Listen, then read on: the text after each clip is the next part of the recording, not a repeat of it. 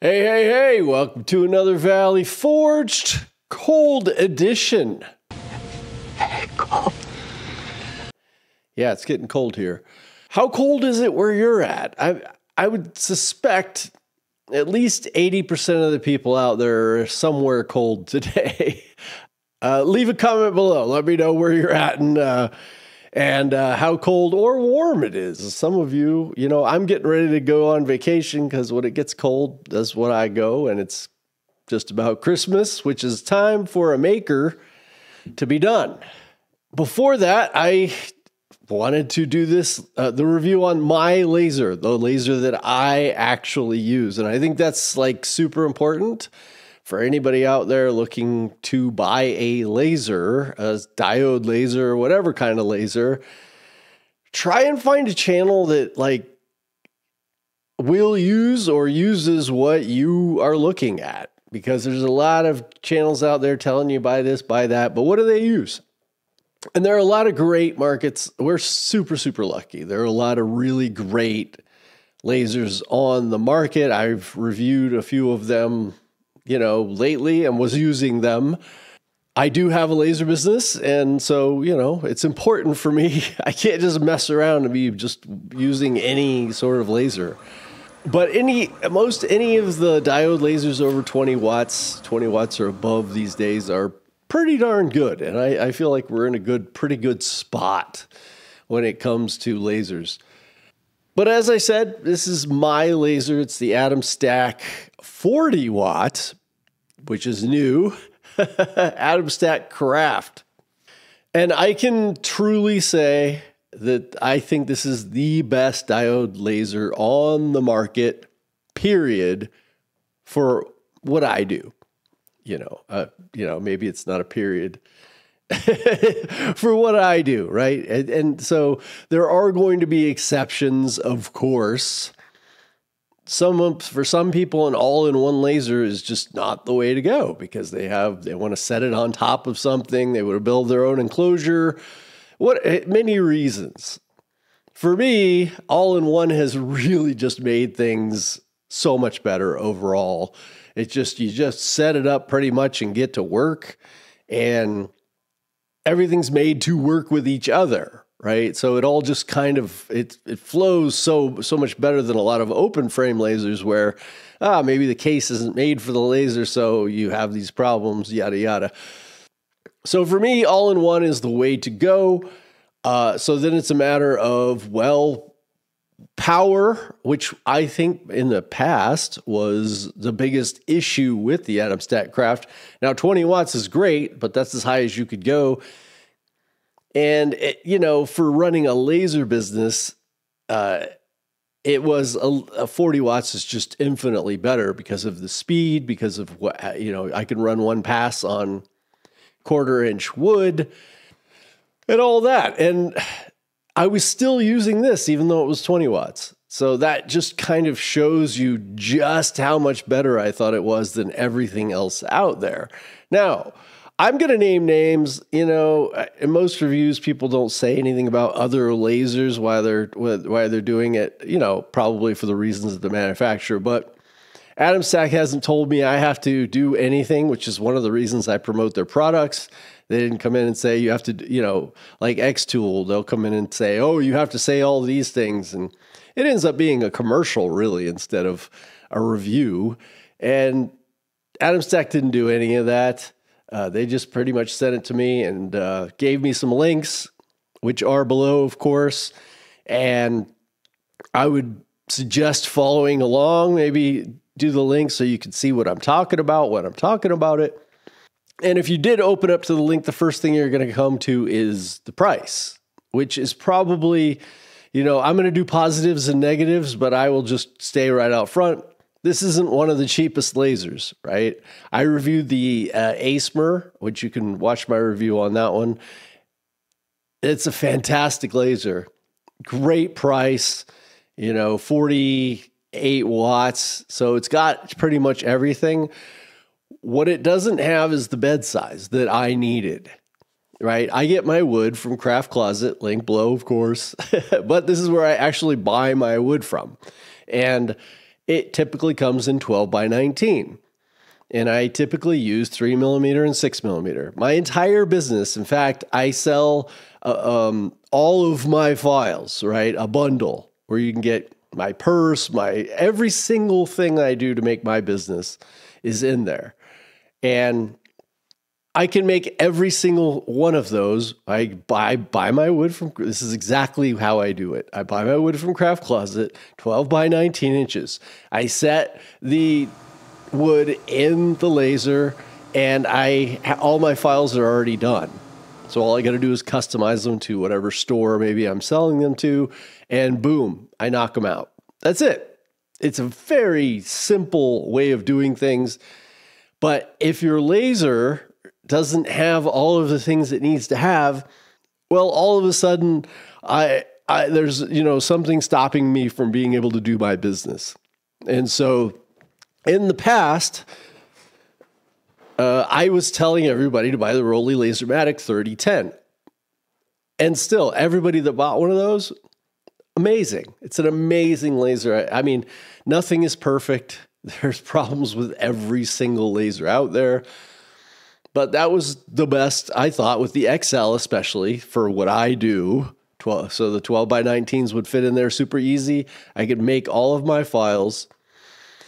Couple of the downsides it had that the Atomstack doesn't is the fan was always on. Now the owner, Rolly, has since gone out of business for family reasons, not because they weren't selling tons of lasers, trust me. But the fan was always on.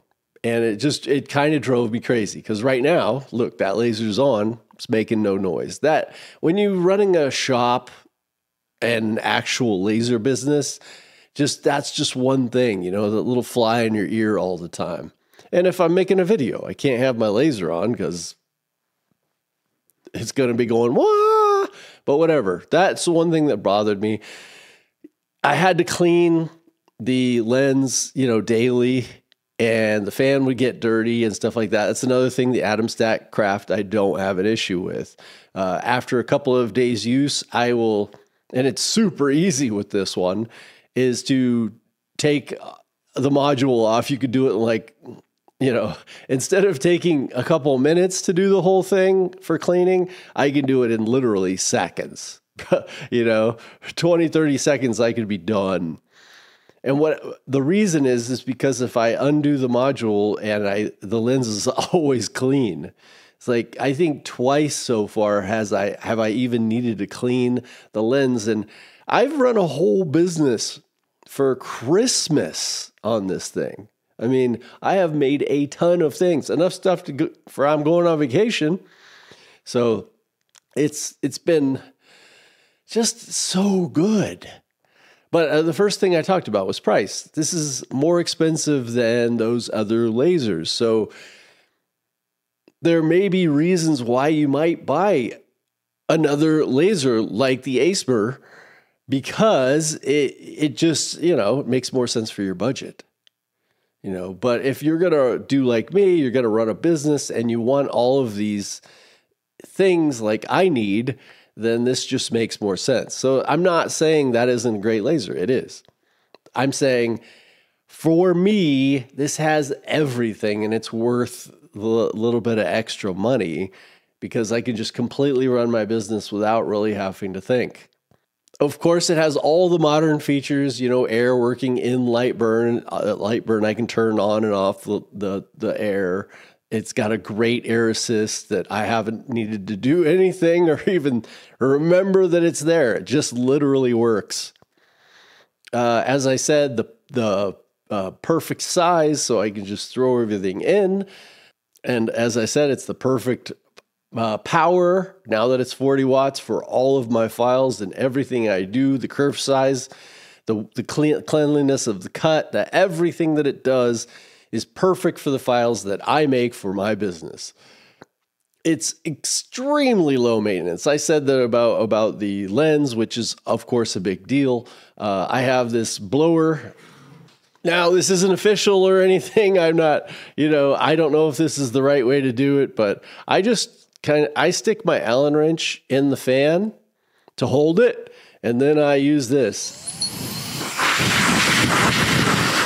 And, you know, then I don't need canned air or anything. These things are amazing. They really come in handy for blowing off the wood after you're done with it. You know, everything. I do recommend. I should do a video recommending all the little things that I use for my business that just make things simpler and easier. And that's definitely one of them. I mean, it's rechargeable. So, yes, I have glowed about this thing, and I really think it is finally the perfect laser. But there are a few things. There's always room for improvement, right? And let's get to what those things. I mentioned price. You know, I wish it was cheaper for everybody. You know, I don't know what to say.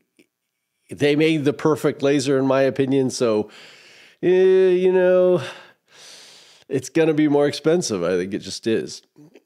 But the honeycomb bed, and somebody asked this, and you know, because like the Rolly Lasermatic 3010, one of the nice things about it is it does have that fixed raised bed. About one of the only ones in the industry that did that, and it's so great. It's so great to always know where your honeycomb bed's going to be. Now, of course, you can just fix this one in, and then you'll always know where it's going to be. But then cleaning it's going to be difficult. So it's not a fixed bed. I don't move mine, you know, except for when I clean it. I can put a line there and always have it go back to that same line or whatever. But I just been busy making. You know, I got this, what, about 4 months ago or so? I don't remember. But I've just been constantly using it since, because it's, you know, my season. This is my selling season. I need to be working. So I hadn't really messed with it. And it works great just the way it is. But that is an improvement that I think could be done, having a fixed spot dedicated that was a little bit raised so you get that airflow, right? That could be an improvement if they wanted to do that. I don't think they will, honestly, but that would be an improvement, I think. The case, you know, it's a great case. Everything works fantastic. I've had no issues with it, but I often am sitting here watching videos on lasers usually, or whatever, and, you know, I want to look back and see my laser working. I actually want to see it working, right? And I can't, because of the way that the case is made there. You can see I can't see the actual laser, which I suppose is safer. The way that it was on the Rolly XL, I mean, that case is amazing. If I could take that case, but put everything here in it, of course I would change. I actually just loved it, the way that it even looked. But I can't really complain too much. This has been fantastic, and it's just done everything I've asked it to do. The fan. This is with every single laser. I have never seen a laser that had a fan powerful enough with the big enough, and I'm talking about the exhaust fan here. You know, your little computer fans or whatever they use for all of these machines, they're fine. They work fine. But for a business, that's not going to be good enough. So I immediately got rid of that, which I do for every single laser. I use my own. And I actually run the exhaust fan. Sorry for all of you that know this so much already. I run my exhaust outside, and I use a 6-inch duct fan and so there's no noise in here, or very little noise, because the fan's actually outside and it sucks the air out of the laser to the outside. And that's the way I suggest doing it. If you can, you may be in areas that are even too cold for that. I don't know how cold these exhaust fans can go without freezing. But I still have to leave that as a negative because it could be improved, right? Customer service. There is no more amazing customer service laser companies, as far as I know. Maybe you can leave a comment below if you know of one. But there is no like super amazing. There's pretty good, and that's Atomstack, that's X-Tool, I guess, and you know, ASMR and all these other companies, Longer. They're all good, you know, but they're not amazing. And I think, Some of you have had issues with Atomstack. I fortunately have not. Back in the day, I got their laser. I didn't like it very much. This is old school when they were, when lasers were new. But as far as having my lasers break, I really haven't had a lot of issues with Atomstack. So, it hasn't been my thing, but I just think I should put that as a negative, that unfortunately there just isn't any amazing customer service left in this world, as far as I know, as far as lasers go. So I just don't know what to tell you. If you want to get into lasers, it's kind of somewhat rolling the dice, I guess. I'm not saying they don't have customer service. Like, I haven't heard to where people can't get, their machines fixed or whatever, but it's not super, super easy, like, say, with that Rolly was. Hey, I tried. That was the best nitpicks that I could come up with.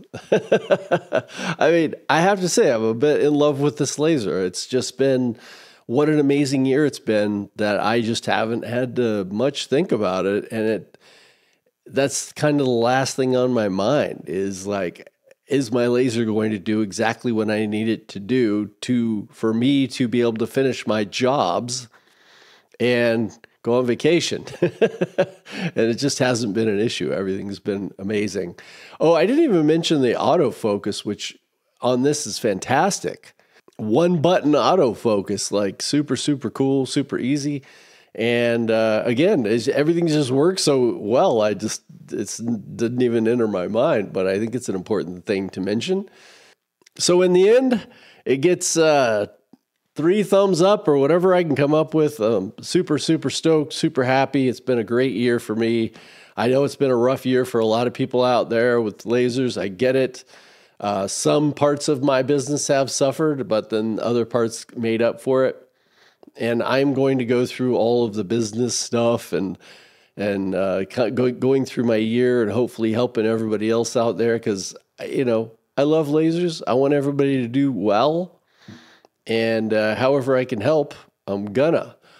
I also updated the purse file and made a smaller version so that people can use that on 300 millimeter lasers that only have that much space. I made a Christmas version that I'm going to give away as a gift. So I just, having fun with that. And I guess I'll be making a video about the purse file and everything in the next video. So I'll see y'all in the next one. Love y'all.